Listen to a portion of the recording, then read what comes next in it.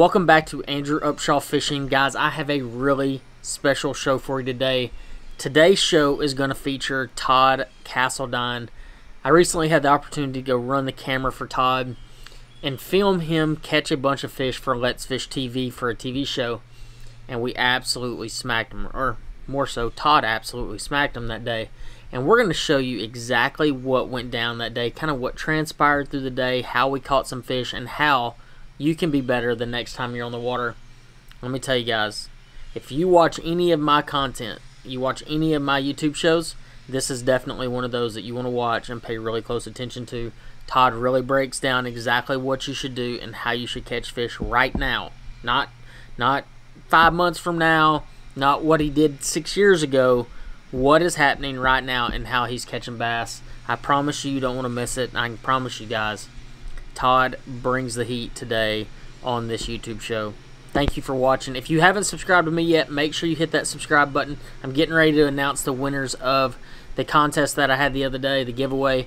And make sure you go subscribe to Todd Castledine on YouTube.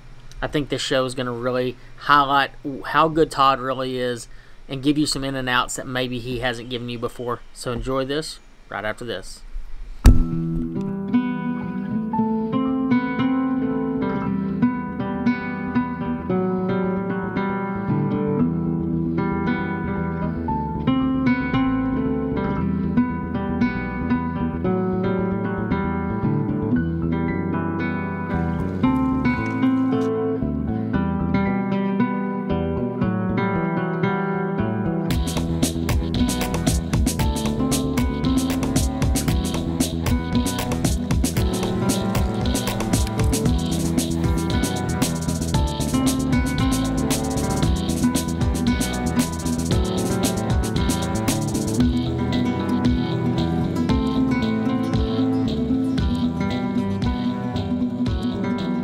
Oh man, another good one. Man, middle of the summertime, super hot. It's been hot all year long, but we've had a couple little fronts come through, a little bit of more or less rain. We're getting some clouds, rain, we got some wind going on. I don't really know how we're gonna catch them. We're gonna go out there, see. I know we're gonna move around a bunch, and we're probably gonna fish pretty shallow with the conditions we got. So hopefully I'll see y'all guys in a second, catching some big fish. Should be fun, guys. Like 34 pounds. Oh, there he is. Oh man, a little bit better one right there. Oh, good one. That is a good one, guys. God. Oh, he's got, there we go. God. Eating a topwater. This is gonna be a fun day, guys.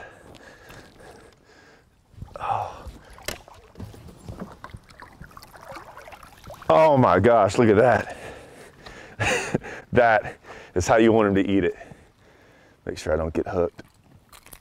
Oh, wow. Guys, throwing a topwater.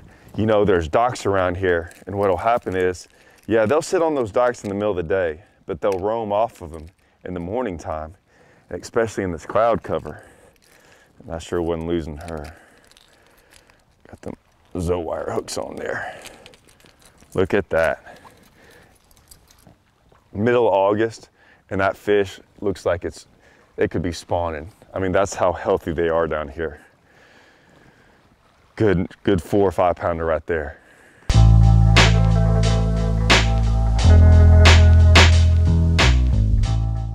A lot of cloud cover today, which is kind of rare sometimes in this like late summertime, but we have a little system coming through. We actually have a north wind, which is pretty rare this time of the year, but that's what's going on. We're gonna have more and more little fronts come through, and that's gonna make this top water so much better.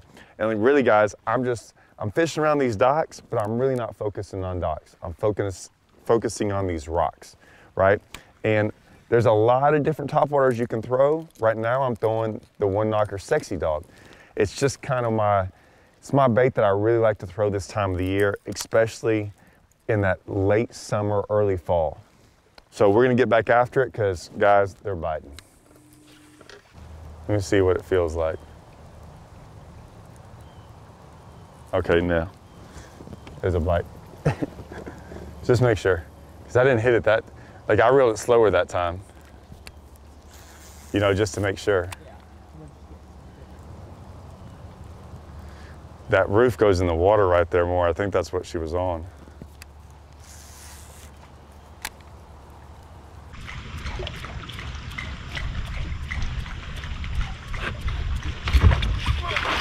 Whoa! I mean, I was about to reel in. He came out and hit it on the edge of that boat dock. Oh. Another good one. Another good one. Guy, he's got something wrong with his eye, I think. Maybe that's why. I see his eye all messed up. Wait till y'all see this fish. Look at this eye. Oh, he's not ready yet. Oh my gosh, that's why it's not a, look at this. What I tell y'all, I told y'all there are some hybrids in here. Look at that. I wondered why he started fighting so hard. Oh yeah. Oh, that was worth it right there. God.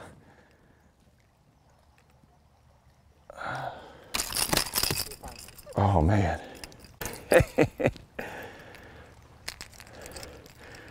God, that was awesome.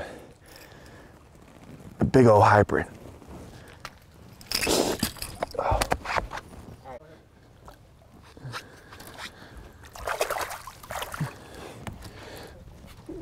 Did you kill him? Oh, there he goes. Oh my gosh, guys, like that. I gotta be honest with you. That was pretty much my last cast and I was about to reel in. I didn't think one was gonna hit that far outside the boat dock, but that's what's pretty cool about this time of the year. You really don't know where one's gonna hit and how far they'll follow a topwater. I guarantee you that fish followed it for a while and just finally locked in on it right when it got to the edge of that. The corner of these boat docks sometimes will have a big one sitting right on it. Might be a bass, black bass, might be a hybrid, but either way, I'll take a couple of those throughout the rest of the day. That was pretty cool. Still hitting the topwater. I switched colors, but they're still hitting it. All right, guys, if you notice, I changed from that bone-colored sexy dog to this chrome one. Sometimes I just kind of like to mess around and see what's going on, see if one of them produces a little bit better, if I get harder strikes. I'm not really too sure yet. I'll kind of go back and forth throughout the day and just kind of see. It's not as dark as it was earlier, and we're getting into a little bit clear water. I kind of like that chrome and that clear water. Don't step to me. Well, how else am I supposed to make a cut? Oh my God, don't hit me either. Oh, well, I can't tell you I'm not. Oh, good one. All right. Well, I switched it up. We got in a little bit of a wind. I remember I had talked about the wind. It had a little north wind. I really don't like throwing a topwater when it's windy.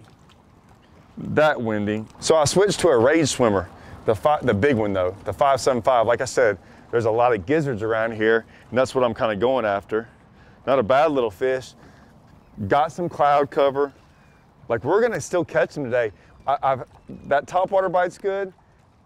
Like I said, the only reason I switched is because of this wind and this chop. I just don't think they can really see that topwater is good.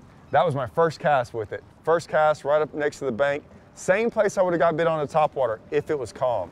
But as soon as I get around some calm water, I'll probably switch. But for right now, I'm gonna throw this rage swimmer. And I have it on a 6/0 flashy swimmer. Like I said, this is a big bait, guys. A 575 rage swimmer is a pretty darn big bait. And I'm throwing it on. I got a loose, kind of a custom little rod we're trying out. They've made a couple of these blanks, but I got it on my Super Duty. If you notice, I've got quite a few Super Duties laid out. I've got one on my topwater rod right here. I got one right here. I've got one for a jig.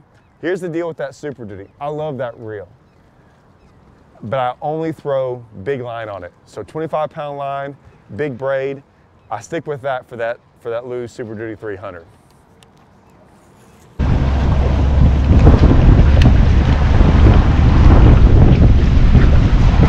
Here's another one. Oh, big one. Oh, big one. Heck yeah. Oh, yeah, that's what I thought. Oh man, I swear she hit it. Oh man, that's all right. I probably fought that a little too much. I just watching her jump around like that. Man, that was awesome. That was a big one again. Like I said, probably messed around with her too much, but hey man, I'm just out here having fun.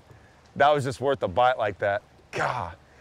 Once again, guys, still, you know, a lot of times that topwater, we all want to throw that topwater, right? And we want to throw it, and we think we need to throw it all day when it gets cloudy. But sometimes these fish, and especially this time of the year, late in the summer, they kind of get off of it as the sun gets up or later on in the day. Either or. I know we don't have the sun up, but it's a little bit later on in the day. Those fish are still super shallow.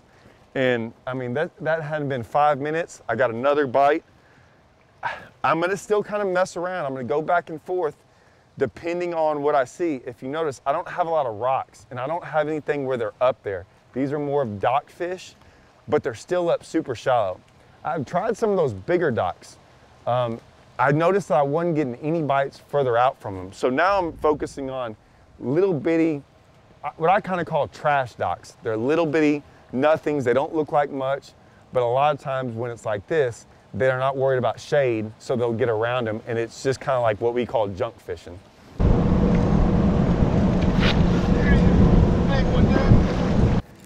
Oh, get on. There you hit. Golly. I might not mess around with this one. Well, she might not let me. God, just a switch like that. And another big one.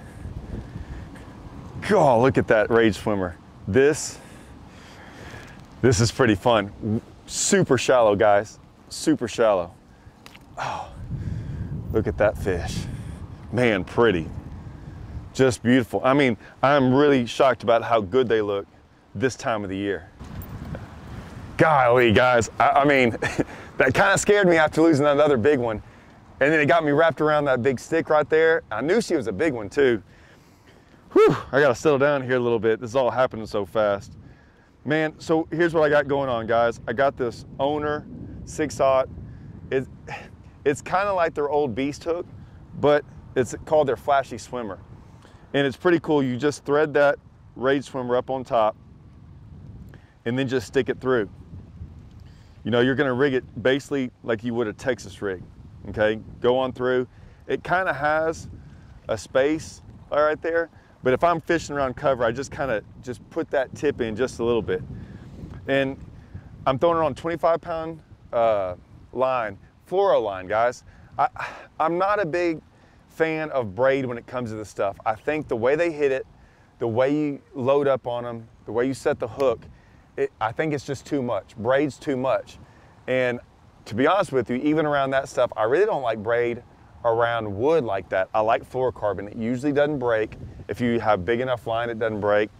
And so, man, I'm kind of jacked up, man. Like I said, we've been throwing this topwater and all of a sudden made just a tiny switch. And sometimes that's all it is, guys. And they're right underneath the water. They're still biting it. I got to get back out there because I know we're going to catch another one. But if you can tell, the wind, I know it's blowing real bad here, but it's going to be calm over here. So I don't really know. I might have to go back to that topwater and see. But that's the cool thing, man. I've got 2 baits, and I'm probably going to stick with those for the rest of the day. I know they're both working, and just kind of fish the conditions. That's really all I'm doing. If I've got wind, I'm going to throw this more. If I got calm, I might throw that topwater more.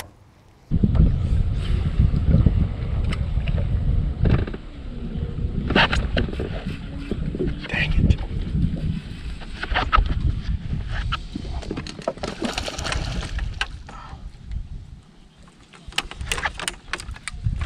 Oh my gosh, a good one. That's a good one, man. How about just a thunder cricket late in the day? I was not expecting that. I just kind of was, I mean, that's literally my first cast with a thunder cricket. I mean, incredible. And it hit so far away from the dock, I was kind of shocked. I mean, golly, I can't turn her. I honestly didn't think it was a bass at first. I ain't stopped her yet. Look at that. Oh no.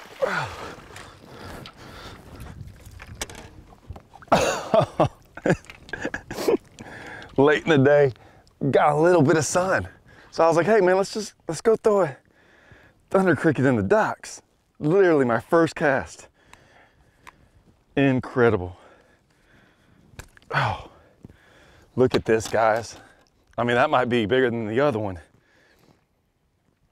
That's at least 6. Golly. Got all my rods in the way. Oh, get on out of here. He's still there. Come on. There he goes. All right. Whew. So look, we still got cloud cover, right? But we got some little bit of sun peeking through. And I was going, man, let's just pick up a thunder cricket, hit some boat docks. You know, like I said, still a little bit of that junk fishing. It doesn't seem like we can catch them, that like the topwater bite is slowed, the swim bait bite is slowed. I was like, man, let's pick up a thunder cricket, hit these docks. This is normally what we do in late August, like that late summer, real sunny. And I swear, some of these fish, I guarantee you, even though it's still cloudy, late in the day, like when the sun's directly overhead, they'll move away from that stuff that was on the bank and they'll get out here on these docks. That fish was not way up underneath those docks. It was right on the corner. So it was relating to the dock, but it wasn't up underneath it. Got him. Oh man, another good one. On the old topwater. He's staying down, I don't know where he's at. I can't even see him. Oh, there he goes. Oh, got one, no, there we go. Oh man, what a day. Guys, I was hoping we'd catch one more. We got a storm rolling in, you can see it. It's getting worse. We got to head back to the boat ramp. You know, we got all this usually sun, dead hot, middle August, late summer. I gotta be honest with you guys, it's usually pretty slow. You kind of have to drag around. But if you get some days like these cloudy, good little rainy days, topwater action, swim bait action, reeling, moving kind of fast, covering water, fishing really super shallow. That's been the ticket. Hopefully we might be able to catch a couple more. If not, we're gonna go back to the boat ramp and we're gonna kind of talk a little bit about the day. First, start off today with the Sexy Dog Hard Knock. This is my go-to topwater. This thing usually catches them all year long, but it really shines in the summer months. I really like that big knock in it. Man, that really calls them up from cover and from deep water. Second, when that topwater bite died, I ended up going to the Rage Swimmer, the 5.75 Rage Swimmer. And this is key, guys. I put it on a 6/0 owner flashy swimmer hook. I really like this when the water's not super clear and when I'm throwing around a lot of cover, like boat docks, laydowns, things like that. It really seemed to shine today. And last, man, a storm started coming in. We had to come in, but we saw a couple docks. I said, hey, let's go throw it on them. And why not throw the thunder cricket? I had a 1/2 ounce green pumpkin thunder cricket, and it's really shined at the very end of the day. Caught me one big one, caught a couple more before these storms rolled in. Here's the great thing, guys.